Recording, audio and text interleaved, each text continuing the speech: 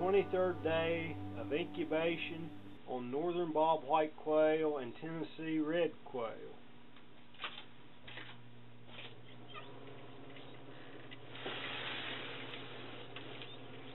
These are Tennessee red quail. They are a chocolate color. They start packing in a circular motion around the top of the egg, and then they just pop out like popcorn.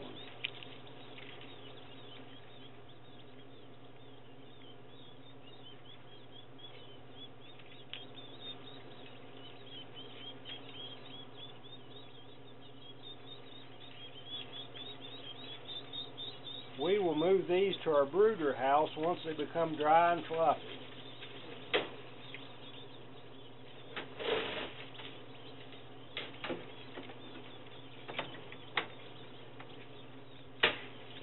We must have lids on each tray.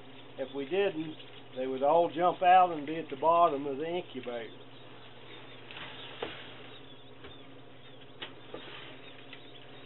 They're very lively birds for just hatching.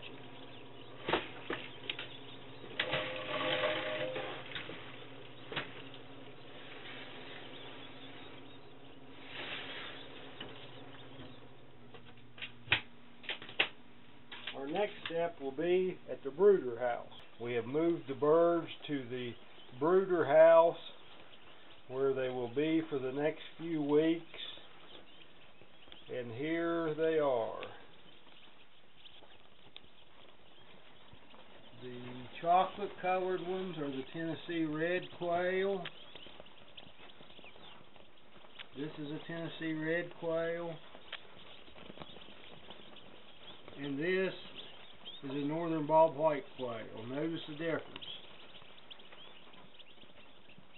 The northern bobwhite is on the left, and the Tennessee red is on the right.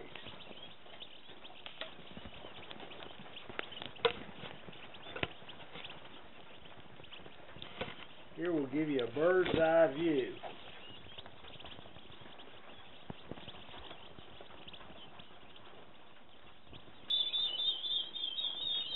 Notice the temperature.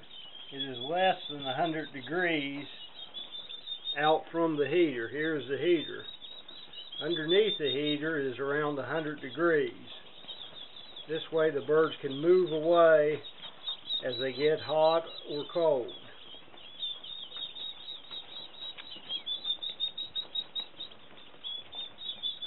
These are 1-day-old birds.